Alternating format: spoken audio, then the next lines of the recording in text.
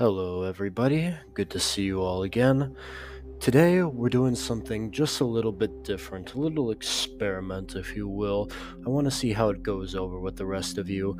Today, we're not going over a specific internet horror story or an SCP or an old urban legend or anything like that. Today, we're going over some spooky video game lore. Now, if you like this sort of thing and want me to cover more spooky video game lore, whether it just be about the game we're speaking about today or any other games, please let me know and I'll be sure to make more of these.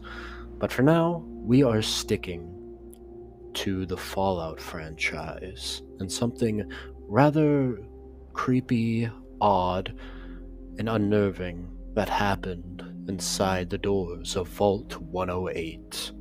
Now, if you're new to the Fallout franchise or haven't even heard of it before, basically it is a post-apocalyptic world that primarily centers around its video games, although there are other bits of media such as the Amazon Prime show coming out soon, where basically a war known as the Great War happened, and this was a nuclear war that essentially destroyed the world. However, there were a few vaults in the US where a few people were able to escape and a few people were able to survive throughout the next coming decades and centuries. Now, some of these were control vaults and didn't have anything strange or weird happening with them, and people just simply lived and survived in them. However, most of them had secret experiments that were the secret purpose of these vaults, done by the company called Vault Tech, where they told almost nobody about these experiments, especially not the people that they had go into the vaults, no. And today, we are speaking specifically, as I said, about Vault 108. Now, 475 people managed to make it to Vault 108 just before the bombs dropped. However, unlike most vaults where the positions were either pre-filled out before anyone even arrived, or they would be decided upon by the staff, or they would be registered beforehand, only 4 positions in this vault were actually fulfilled upon the people entering, that being the Overseer, which is basically the leader of the vault, the Chief of Staff, the Chief of Security, and the Morale Officer. Now, this was possibly the experiment that the Overseer actually knew about, to see what would happen if these positions weren't filled by default, if people were chosen by a specific individual to do a specific job, whether they maybe wanted to or not. Now, the vault ran like this for 40 months. That's several years after the doors closing. But after these 40 months, the Overseer, the leader of the vault, died of cancer. So, that leaves the question, who was to be the next one? Now you see, the researchers for this vault specifically chose him as the Overseer because they knew he was going to die, and this was perhaps the real experiment, to see what would happen if the leader, who perhaps maybe wronged a few people or had to micromanage everything, suddenly disappeared. And because he was gone, there was no clear line of succession. Who was to be the next Vault Overseer? Nobody knew the answer. Nobody. And nobody knew what to do. However, many Vault people saw a chance. They saw a chance to perhaps change their lives, get a change in leadership so things could be maybe a bit more fairly. Maybe some Vault people didn't want that, though. Maybe some liked their positions of power. Maybe some liked the positions they were given and didn't want a change in power or a change in status quo. And because of all this all led to a civil war within the Vault. Now, We can tell that this was most likely planned and expected by Vault Tech, as the vault has been stocked with 3 times the amount of weapons and ammunition and such that vaults were typically stocked with. Because of this massive civil war with all these weapons that people just had such easy access to, all it really ended up doing was causing a population shortage within the vault. Nothing was really able to be changed, unfortunately. However, because of this population shortage, and because of the lack of the workforce they now had, they had to resort to something that not many other vaults had the capability of doing: cloning.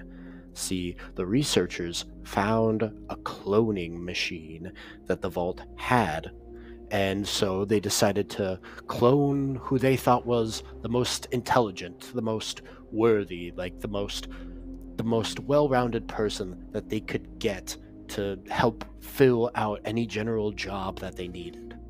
And so they cloned a man named Gary. However, this clone wasn't at all like the Gary that they cloned him from. He was highly, highly aggressive, not necessarily physically. However, he would be angry constantly. Whenever he saw the researchers, he would get aggressive and such. And also, strangely enough, he could only say one word, that being his own name, Gary. Now, this clone was obviously deemed a failure due to his aggression and lack of proper speech, so they moved him to the observation room. And so they decided that perhaps something went wrong in the cloning process, or it was just a simple bad luck of the draw. They decided to make another clone. However, unfortunately, just like the first one, this clone was once again highly aggressive and could only say his own name, so he was also moved to the observation room. However, curiously enough, the clones weren't aggressive towards each other. In fact, they were quite friendly, and even stranger still, they could communicate with each other. Now again, they were only saying their own name of Gary. However, the tones would fluctuate as if giving context to how they were talking, and it seemed that they could very well easily communicate with each other. Now, this was strange, but this didn't quite make the scientists stop, as they were determined to fix their population issue so they could hopefully get the vault back on track. So they made more clones and more, and more, trying to just simply get something right so they could increase their population. But no matter what they did, no matter what variable they changed, it always ended up the same: the clone being highly aggressive and only saying his own name. Now, this continued all the way up until the 54th clone that they made. Now, once again, highly aggressive, could only say his own name. However, this one physically showed his aggression as he attacked one of the scientists.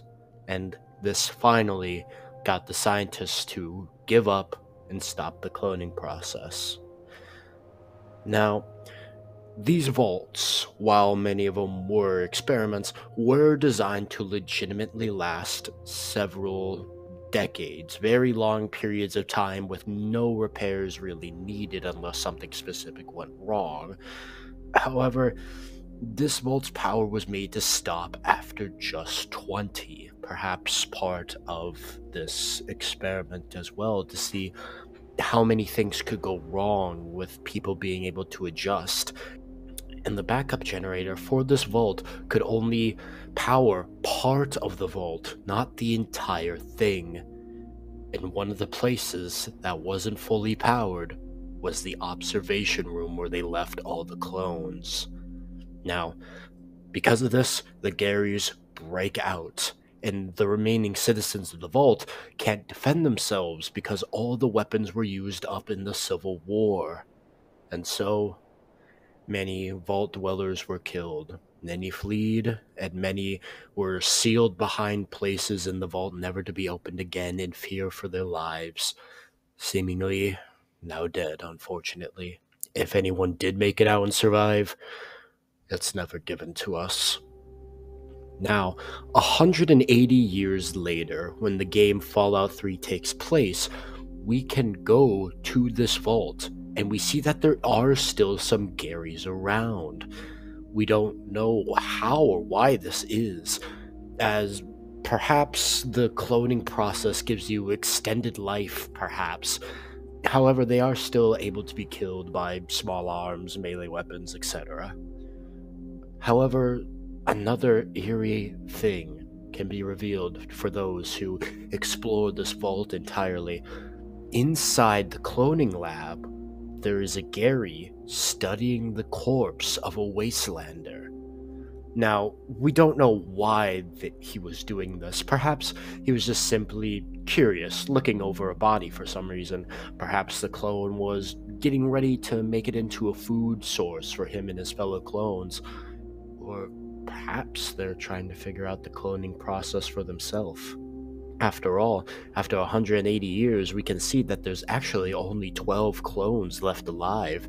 Perhaps they're trying to replenish their numbers somehow. We don't know for sure, though.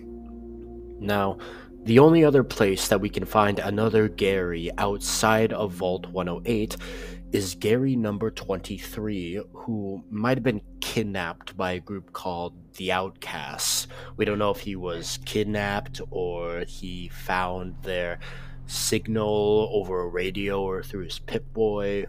Again, we're not sure. Now, the Outcasts did try to use this Gary as a soldier or something.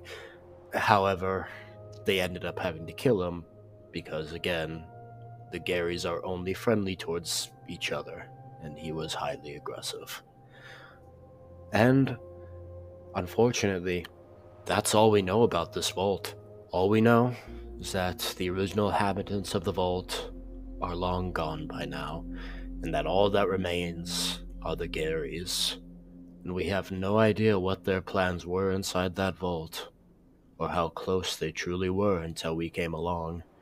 But perhaps that is for the best. Now, once again, be sure to let me know if you guys like this sort of thing. I'd love to cover more spooky video game lore, whether it be on Fallout or any other video games, so be sure to let me know. And if you like this, I'll be sure to cover more. But until next time,